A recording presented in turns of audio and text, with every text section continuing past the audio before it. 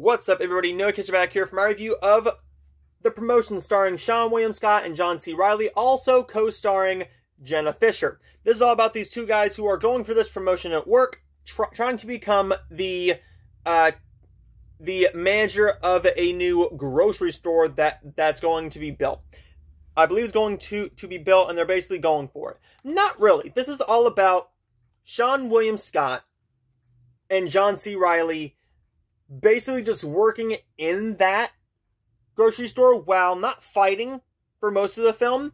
Basically, what happens in this film is all about is John C. Reilly is a transfer from another grocery store, and there's a no-holds-bar battle, apparently, but Seann William Scott is trying to buy this new house with his beautiful wife, Jenna Fischer, and he's lying to her throughout the whole film, basically saying, hey, I already got the job, I need to put this money down or else we're going to lose this property.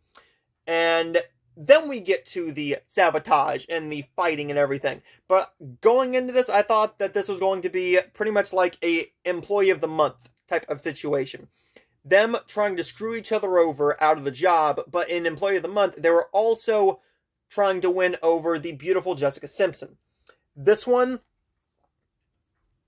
it's alright, okay? It's alright. I didn't hate this film. The performances were really, really good. I love Jenna Fischer and everything she does. There's a really hilarious moment involving a ship in a glass bottle that I rewound twice. Well, I rewinded it once just to see it again. I enjoyed that scene so much. There's good romantic chemistry between Seann William Scott and Jenna Fischer.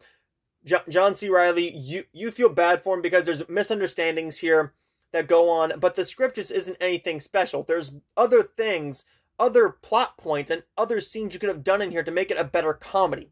There's moments here where you can see where they should go, but they don't go that route. They go with a less interesting, not funny route. A film overall that I'm going to not recommend to you. If you're a fan of these two actors and you haven't seen this film, definitely check this out. I'm going to say it was worth what I got it for. I got $20 in trade, $20 in trade credit, and I put this towards it. And it would have cost me $1 anyways because DVDs at that store were $1. But the promotion, definitely not worth your time unless you're interested in it. I'm going to end up giving The Promotion a C. A very low C, but a C nonetheless. Stay tuned because my last review for the pile is going to be Big Business, the film with Lily Tomlin and Bette Midler from 1988. But stay tuned because I have my reviews for the 2 Hallmark movies and the GAC family movies. I will be having my review up next for, of course, The Wedding Veil Expectations, as well as Family History Mysteries. And then we will be having my review of the brand new GAC film. Actually, it's not an original, it is a premiere.